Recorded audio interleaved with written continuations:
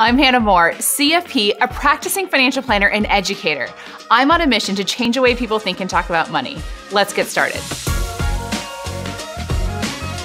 I get this question sometimes of, do I need to really budget my money?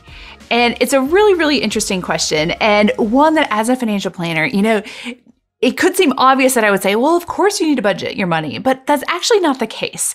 One of the advantages that I have as a financial planner is that I get to look into many different couples and families' financial situation. And so I just want to share a couple of the things and my thoughts around this idea of, do we really need to budget? So there are really three different camps that I kind of see people fall into on this question. So I'm going to walk through each one of those camps, and I'm also going to tell you what are the keys, no matter which camp you fall in, that you need to be aware of on your budgeting. So let's start out. So the first of all is going to be the group where money is tight, right? I've been there. Oh, very well likely could get there again someday, but money is tight, right? I remember I used to know exactly how much was in my checking account. I knew how much exactly every transaction would be on my account and how that would impact my financial situation, right? There were so many times where I was under $100 in my checking account, and that's what I was budgeting with, right?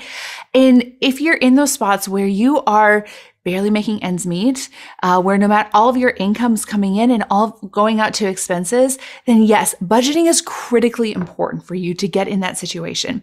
And it's critically important that you're managing your money. Oftentimes, if you're in this situation, you may already be doing that budgeting. Now, I'll tell you why it was so important for me, and what I see when people who are in that situation is because the consequences of not budgeting are so extreme, right? This is how people rack up the credit card debt. This is how people have overdrafts that just completely spin out of control and cost hundreds and hundreds of dollars that you don't have. And when you're in that situation, that can feel like just the mountain that you can't overcome. So it's very much, if you are in this really tight financial situation, yes, it's incredibly important that you budget and you look at your money, because it is so easy to be racking up this credit card debt, and it's so difficult to get out of this credit card debt. I often refer to credit card debt as like the cancer of your financial situation. And it's something that you just need. We can have a whole other conversation about that, but you really want to make sure that you can, if you can, avoid credit card debt. Now, certainly there are cases where you can avoid it, and that's okay, right? We are not here just to beat you down if that's the case. I have had clients who've come in who have expressed how grateful they are for their credit cards. They were able to afford, medical expenses. They were able to get out of difficult situations. And so it's really being this awareness of your situation. But when I look at this question of, should I be budgeting my money? Do I need to be budgeting my money? If you are going paycheck to paycheck or living on a tight budget, then yes, generally you do need to be budgeting your money. Now, the second camp that I want to talk about is this camp where money, you have excess, right? There's a buffer there for you, where money coming in, there's usually maybe a little bit left over every month. You don't necessarily have to budget down to the penny. I had this client one time tell me, when we were talking about budgeting, he's like, I just don't see a need to it. We have this rhythm of our spending, right? Which I think is a really, really cool idea. This rhythm of our spending, of how much money it is that we spend every month. Sometimes we go a little higher, sometimes we go a little lower, but we kind of know where we are in this space. And I think that was just such a brilliant way of putting it by my client, that saying that, yeah, there are times when you have enough, right? Your income coming, income and expenses, they match, right? Not match, but you have excess on it. Now, what I'll say about this group, there's a couple things.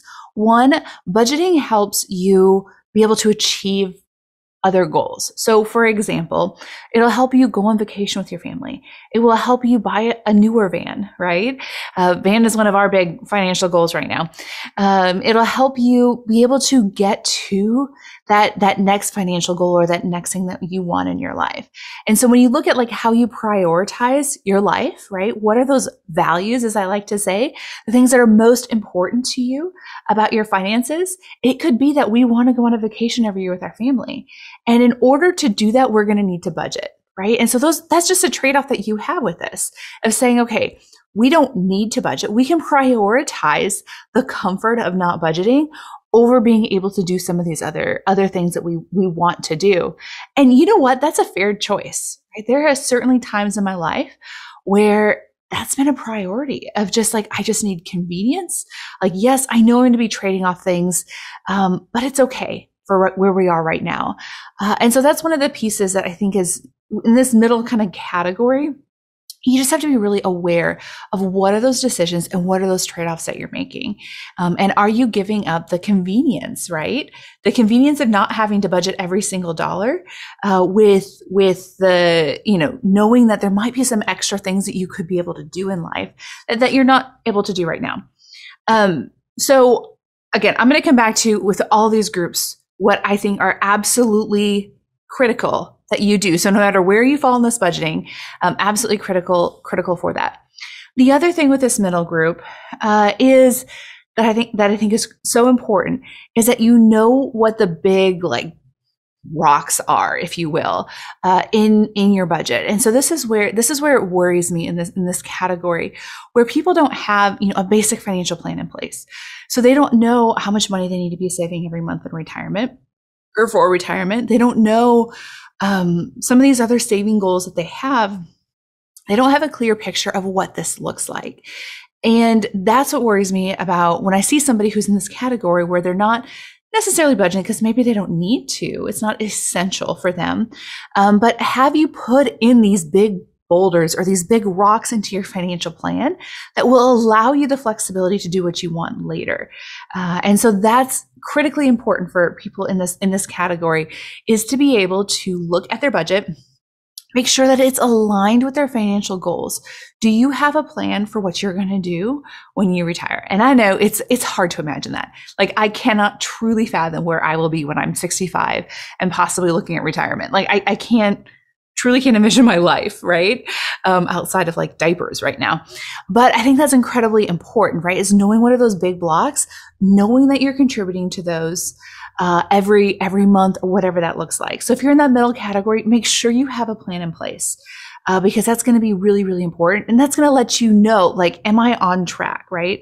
And I think it's one of the big pieces that people miss in that category. Okay, now let's talk about this third category. So first category, people, yes, they absolutely need a budget because money is so tight. The second category is that there is some cushion on this. Like, they don't necessarily need to be budgeting, every day for everything. But it's so important that you make sure that you have kind of those big boulders kind of in your budgeting or in your spending already. And this third category is going to be people that there is just more money coming in than they spend. Right? Now, this can look at a lot of different levels. So I have clients right now who are living just off of their social security check. And I think they fall in this category where the money coming in is greater than what their normal expenses are. They have this rhythm to their finances, right? Where they know they have their financial plan in place, and they know that they don't need to be budgeting every month, or every, doing this forward-looking budget. Now, it is certainly a fortunate place to be, and a lot of people kind of aspire to get to that point. One of the things that I'll often see in this camp and people in this camp is that they have budgeted a lot in the past. I was just talking to somebody recently who was saying, I don't budget anymore, but I did for so many years that it's just second nature. Like, it's second nature to just kind of, with our spending habits, like, we know what is enough. And I think that's absolutely critical in this third category of where your income, is going to be far more than not. Now, one of the things that I said earlier is that there are some characteristics that need to be common between all of these. So the first one is just what I mentioned, is that they know how much is enough. Right? This is like one of the most central foundations to financial planning that we don't talk about enough, is what life do you want to live, right? What does it look like? What is your number? How much money do you need to be living off of every single month to really be living with like the joy that you want to be living with, to be living the life that you want to be living? Knowing that number is so, so critical to success, because I don't care how much money you have. Doesn't matter if you have $10, 10,000, or 10 million. And yes, I have worked with those people who have $10 million. If you don't know how much is enough in your financial situation, you won't be happy. You will always be chasing for something more. And so the biggest secret, no matter where you fall in this budget, is knowing what is enough. And this doesn't have to be crazy, right? I had a client who they came in and they were working on their budget, and one spouse was far more budget conscious than the other spouse. Budgeting does not come natural to some people, and it comes very natural to others, which is kind of a fun dynamic on this. And it was clear that for one spouse, they had enough, they had plenty, they had excess. To the other spouse, they felt like they were living on such a tight lifestyle, right? They just felt so constrained. And so what I really encouraged and pressed for the spouse that was feeling that constraint was saying, okay, let's walk through this. What would you want? What would life look like if you didn't feel this constraint on your budget? How much would be enough? And they were one where there was a income, expenses. There was room there for them to be spending more money. And so what was great is that spouse was able to start articulating things. And it was, I think I would want to be able to go out with my friends once or twice for lunch every month. I'm like, okay, so $100 maybe on the high end of what that looks like. And it was like, yeah, that could be enough for us, or for the spouse. And so we kind of walked through, what would this look like? And imagine that money wasn't so tight. What would that look like?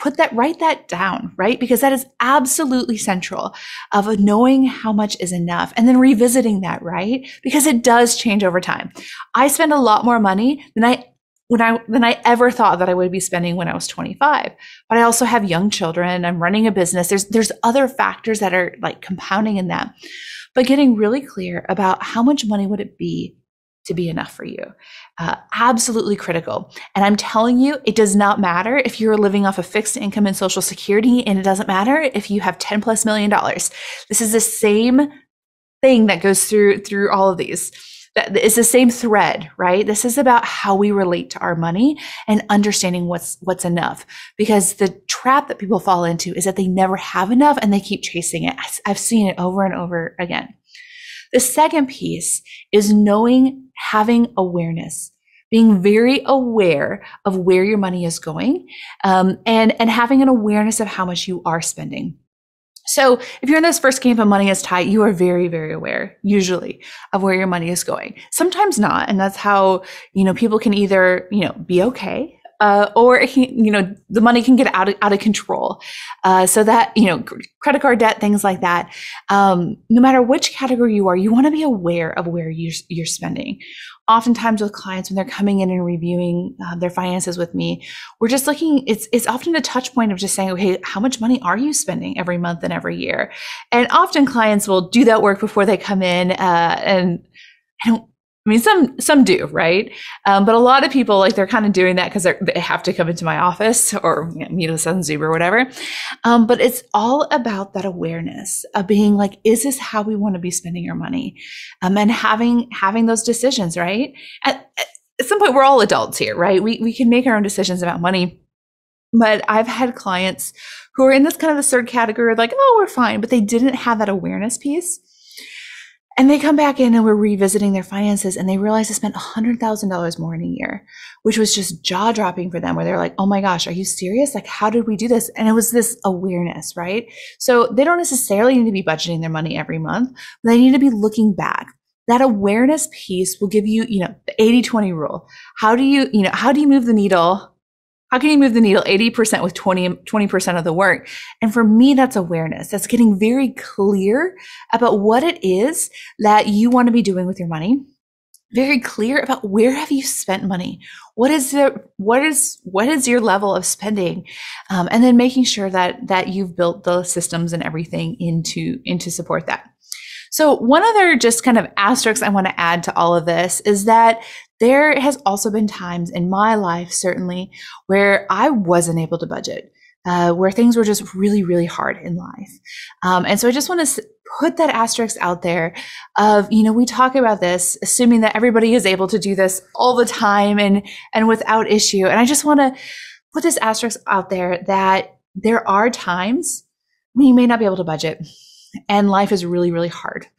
Whether that be traumatic events, whether that could be, there's just a whole host of different situations. And the sometimes surviving is winning. And so, it can be really easy to be like, I should have budgeted in this. I should have done this. And just like I was telling you guys, I had a client who was so grateful for credit cards because it got them through some really, really hard times. This is all about, recognizing like what it is that you need when you need it. And I think that's just an important piece that often gets lost in this budgeting conversation of, just saying like, you have to budget, you have to budget, you have to budget. And yes, that can be good. That can be very, very good. And it can also be true that you find yourself in a different situation where you don't necessarily need to be budgeting because perhaps you hate it. I think that's fair. Or there's other things going on in your life that make that even more difficult, and you just need to kind of get through some of that. So just want to put that and let you just know that, your finances really are personal on this. And yes, wouldn't hurt everybody to budget, but I know that's the reality. And what I see with clients is that not all of my clients budget. In fact, probably the majority of my clients don't budget. They have an awareness. They know how much is enough. They know that rhythm of their life, but they're not budgeting every month. So just wanted to share some of this information with you guys. One of the tools that we made for being aware of your budget is the budgeting blocks, because one of the things I learned very quickly is that spreadsheets don't speak to everybody. And so that is one of the things that we want to just make sure you guys know that if you guys are looking for awareness around your budget, the budgeting blocks is a really great tool to be able to do that in a really fun and accessible way. Like you're actually playing with blocks around the table, like on the table as you are looking at your budget. It just helps connect things in a really, really cool way. But anyway, I hope that's helpful for you guys. I would love to hear your feedback on that as well. Thanks for listening to this episode of Everyday Money with Hannah Moore. If you like what you heard, subscribe and check out livewealthynow.com. We have a lot more resources to help you live wealthy now.